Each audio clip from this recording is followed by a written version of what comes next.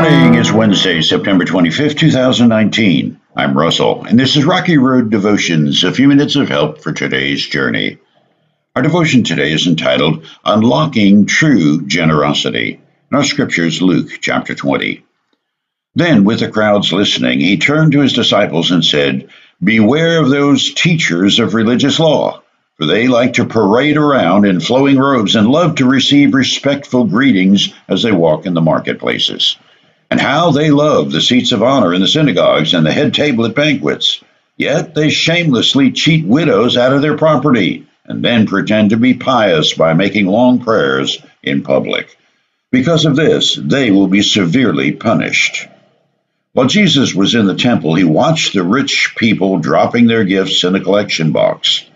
Then a poor widow came by and dropped in 2 small coins. "I tell you the truth," Jesus said, "this poor widow has given more than all the rest of them, for they have given a tiny part of their surplus. But she, poor as she is, has given everything she has." Every time we get near Jesus in teaching mode, he utters something that turns our thinking and our world upside down. When he pointed at the widow's gift and said she gave more than everybody that day, even though she'd only given the smallest amount, he was showing us the key to opening true generosity in our lives. It's never how much you put in the offering plate or the size of the check you put in the envelope to a charity. It's how much you keep that determines the size of your gift. It's amazing how children get this, while adults seem to struggle with it. Our youngest child is having a birthday today, one with a 0 attached. Prayer, please. Happy birthday, sweetheart.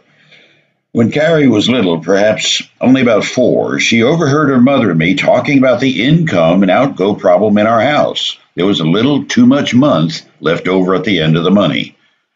Well, she went to her room and then came back to join us at the table. And we looked at that sweet, innocent face as she held up her pudgy little hand and opened it up to reveal 4 pennies.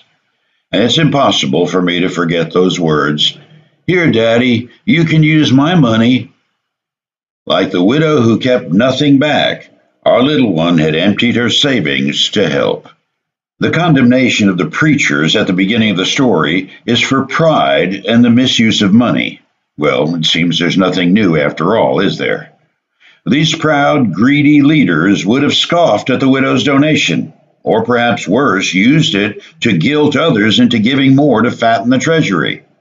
But one thing they were never going to do is follow the widow's example. For you today, the Gaither Vocal Band has a song that keeps running through my head, "Give It Away." Think of the widow that day.